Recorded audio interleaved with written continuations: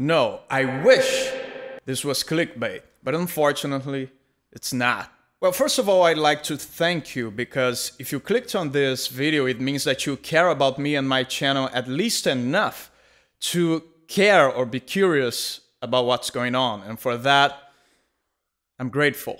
Before I tell you the story of how I was robbed out of thousands of dollars by a company called DistroKid, money that came from you purchasing my albums to support me, let me first give you some context on how the music industry works nowadays for most musicians. Most professional musicians nowadays are independent artists, including yours truly. That means that we have no contracts with record labels or managers. We are self-employed business owners managing our own careers with a direct relationship with you, the awesome fan. We sell our product or art directly to you. That is possible thanks, of course, to the internet and the awesome digital music stores like Spotify, iTunes, you know them all. We upload our music to them and they make it available for you no matter where you are in the world. You pay them to have access to that music, they pay us after taking a percentage, which is fair. But it would be too much of a hassle for us to upload our music in every single store ourselves, plus collecting our money.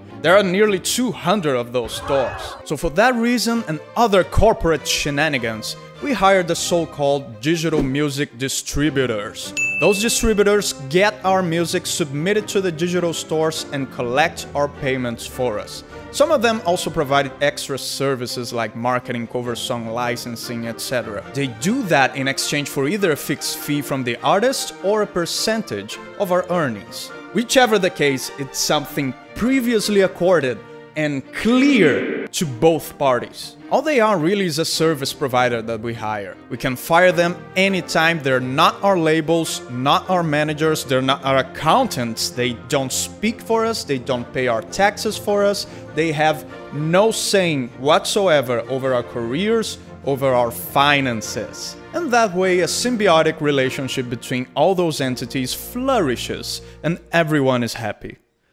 Or at least, that's how it was supposed to be. Okay, now that you know how things work in this industry, I can proceed to tell you my unfortunate story. So I was browsing the internet, searching for a distributor to get my songs in digital stores. Stumbled upon this company called DistroKid and started exploring their website. And right at the top, you're greeted with the words, "Keep 100% of your earnings." 100% of my earnings? All I need is pay 20 bucks a year and I can upload as much as I want and I keep all my money? Well, sign me in, mister. Yeah, right. So I uploaded many songs to stores through DistroKid for many months and collected my payouts with no issues. I was very excited because it's been 3 months since my first viral song, and 3 months is the average delay for payment from stores. For those who don't know, my metal rendition of Toss a Coin to Your Witcher was heard by millions and millions of people across platforms. So I was about to receive my payment for my first viral hit after years of non-stop grinding. I couldn't be happier. So as soon as the money arrived at DistroKid, I made the withdrawal request to my PayPal account, as always. But then something happened. When the money arrived at my PayPal, I noticed that there was nearly 1/3 of the value missing. I thought there must be some mistake, so I double-checked the amount that I had withdrawn from my DistroKid account and compared it to the value that arrived through their PayPal deposit, and there was indeed thousands of dollars of difference. Thousands of dollars just gone. I know that PayPal fees are not so absurd and that had never happened before. So I went into contact with DistroKid. I sent them a polite email explaining what happened and just saying, hey, there must be some mistake. What happened to my money? A few days later, I received an email from someone called June that said, "Hi, thanks for reaching out. I'm happy to help." So she doesn't address me by name. It's the typical polite, robotic, Control-C, Control-V online support experience. She goes on. If your country of tax residency is not in the United States, up to 30% of your earnings may be subject to tax withholding. If there's a tax treaty between your country and the United States, withholding may not be necessary. So, taxes? That makes no sense. I already pay income tax over this money. And that never happened before, nor with DistroKid or with any other distributor that I work with. And why the hell is DistroKid paying my taxes? That's my job, not theirs, especially after spreading all over your website that I would keep 100% of my earnings. This looks very suspicious. She proceeds to prompt me to reveal my payout info, which I already had done, and then sends me to this article on their website. It already starts deferring to others any actual responsibility of information. This is just basically, hey, go ask an accountant. And then it's word for word exactly what they said on the email. They just copied and pasted. Okay, so there seems to be something on their website talking about this 30% withholding, but weird. Months ago, before hiring them, I remember going through pretty much all their website, and honestly, I don't recall seeing that. And I won't ask you to take my word for it, because guess what? There are other people who say that too. My brother Davi Vasc, musician, DistroKid client, went through the same thing. Suddenly, 30% gone. Never happened before, and he had no idea it would happen. Fellow Brazilian singer Violet Orlandi reported the same thing to me. She had no idea. The guys from the project Nordex also contacted me, and same thing. They were took by surprise. There's also this thread on the subreddit We Are the Music Makers full of comments from people basically saying the same thing. They were DistroKid clients for a long time, and suddenly, out of the blue, DistroKid decided to withhold money from them. No email, no warning whatsoever. None of them had knowledge it would happen. They were denied any clarifications, and they affirmed that other American companies they work with never do that. So evidence suggests here that it's not just a lapse of memory on my part. There are multiple musicians, DistroKid clients, that had no idea about that money withholding until it happened. This shows that this info about it on their website was actually put in there recently, after we already paid them, after we already uploaded our songs. And this is absurd and scammy, especially considering that right beside the article about the withholding there is, oh, what's this? It's an article saying that I keep 100% of my money. Really? When you use DistroKid, you keep 100% of your royalties. We feel strongly that you shouldn't give a percentage of your sales and streaming revenue to your distributor. You earn the money, not them. Really? You keep 100% of the money you earn from sales and streaming sites like iTunes, Spotify, etc. You always keep 100% of that. Enjoy! Really? Back to their email.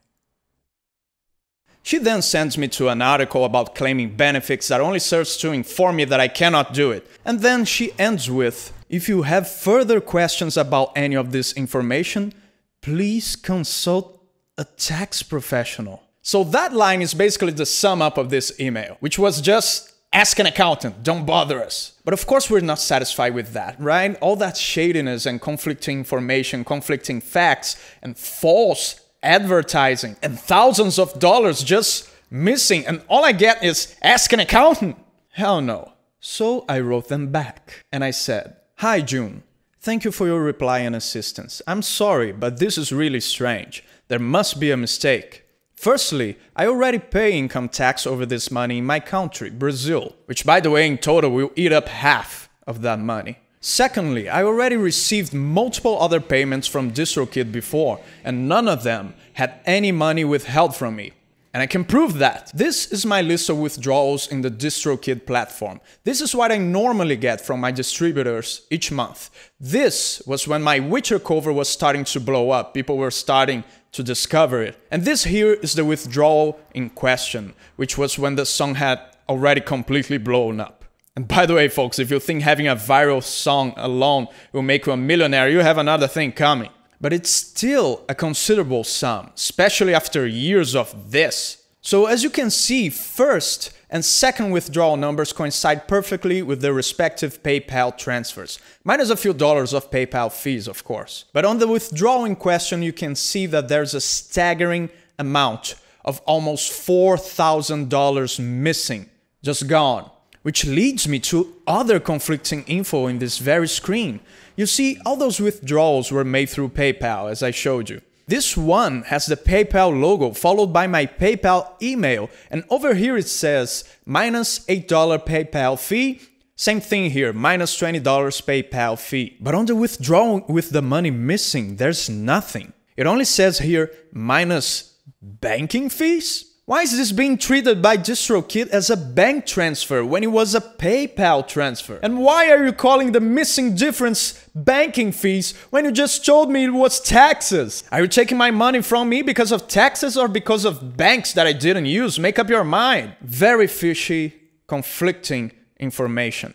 And something also fishy that I didn't notice before, but now I do, is that the payout in question arrived in my PayPal with a different company name as sender. Why are you suddenly sending my payments under different company name, DistroKid? Are you trying to hide something from someone? So I presented those concerns and more to the support staff, back to my email. Thirdly, I constantly receive payments from multiple other American companies, including other digital music distributors, and none of them withhold money for taxes. Lastly, the front page of your website advertises that your clients receive 100% of their earnings. If this withholding is factual, that turns out to be not at all truthful. If I knew prior to uploading my songs through your service that I would actually have earnings withheld from me, I would have chosen to use another one of my digital distributors that don't practice such withholding. That is seriously misleading.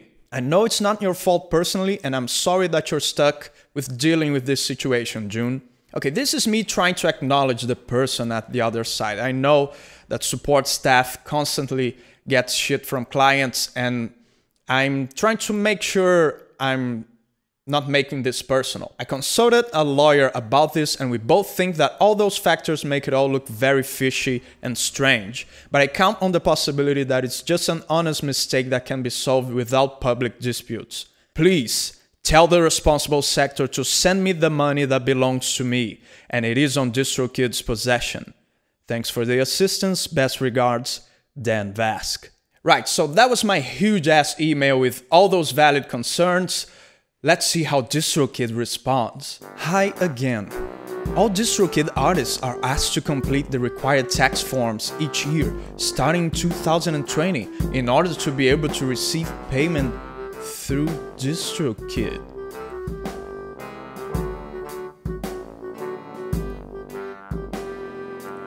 What?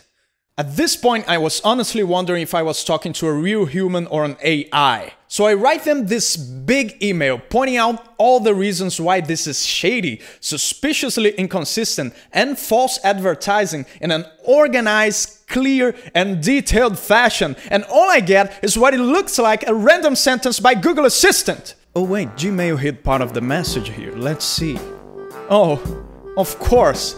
It's the go ask an accountant thing again. Literally less than one line of my email was about accounting. All the rest was pointing out their inconsistent information and practices and false advertising, and they don't even mention it. Instead, they keep hiding behind ask an accountant. No wonder why Gmail thought this was your signature. You keep saying that. You should put it on your logo. DistroKid, ask an accountant.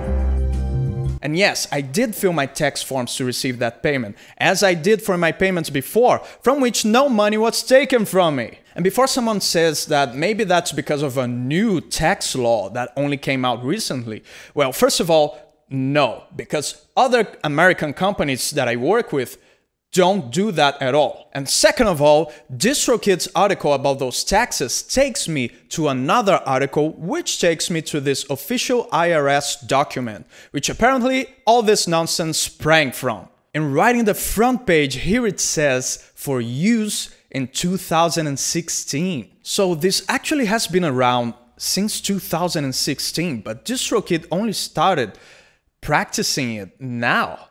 Why is that? Well, let's find out, and I'm pretty sure this is the answer why all of that is happening. You see, I went through this accursed thing, and it seems that all this hassle is being caused by this one paragraph here under income subject to withholding, which says, from the sale or exchange of patents, copyrights, and similar intangible property, aka a bunch of subjective crap. So the appliance of that money withholding regarding music is actually so subjective that it basically gives distributors the power to do it or not whenever they want. And it seems that DistroKid suddenly decided to take advantage of that. It's the only explanation as to why they didn't withhold money before and why other distributors don't do it, even though that IRS document is at least 4 years old. Okay, so I wrote them back. And I said, June, have you read my entire email? Please address the concerns I stated in it. Over here it's starting to show that I'm pissed, and with good reason. DistroKid's job is to collect money owed to me by digital stores, not to pay my taxes. That is my job. You're exceeding the functions for which I hired you. Prior to hiring your company, I was falsely led to believe that I will retain 100% of my money. Now 1/3 is being withheld by you against my will, without my prior consent, without prior knowledge when I went into business with you. This is called theft. It's not only disgustingly dishonest, but it also legally constitutes both false advertising and price masking, which will bring DistroKid serious problems in a court of law. Please, don't steal my money. Give it back to me and we can end our businesses amicably.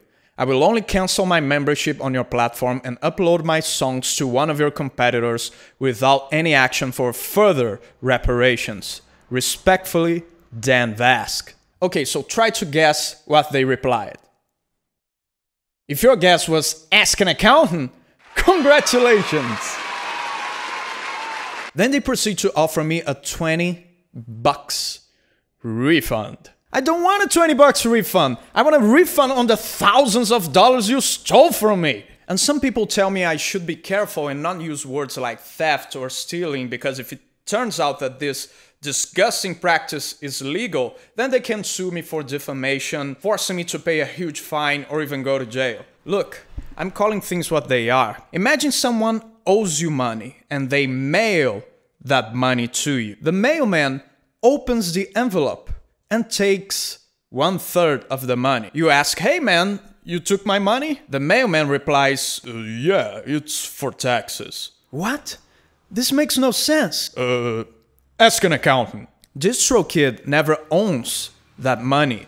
They are merely transporting it from the people who owe it to its owner. When you take money that doesn't belong to you and you keep it from its owner against his will, when you promised you wouldn't do it, I'm sorry, this is called theft by definition. I don't care if it's legal stealing, it is stealing. So can I be taken to court for saying that? Maybe.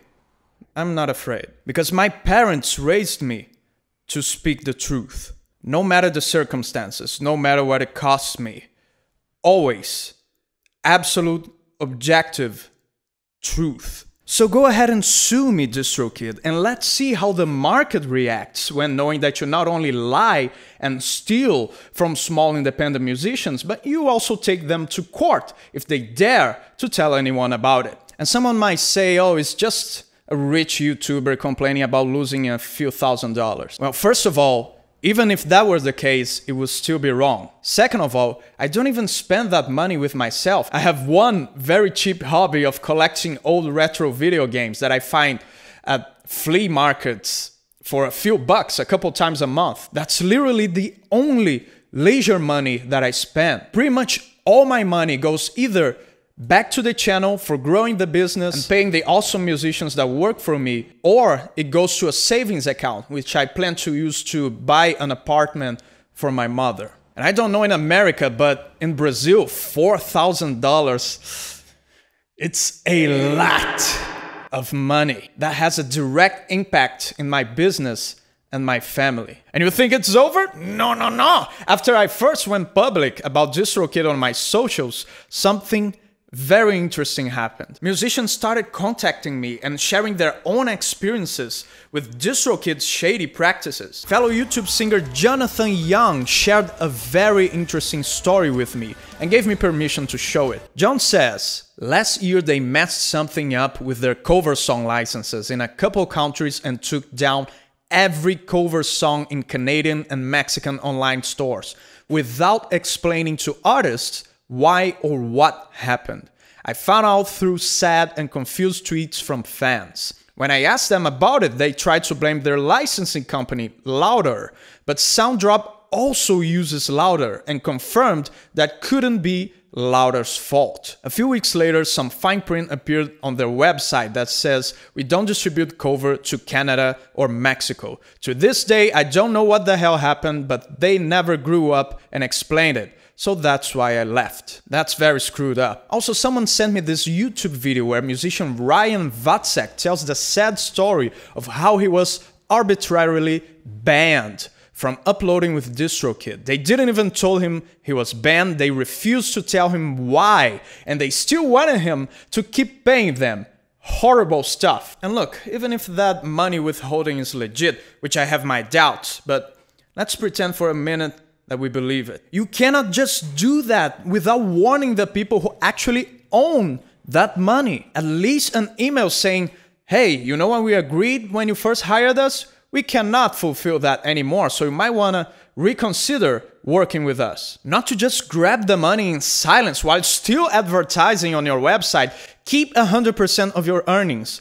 It shouldn't say that. It should say, "Keep 100% of your earnings except for 1/3 of it, which we'll keep to ourselves for tax reasons." Whatever that means, ask an accountant or whatever.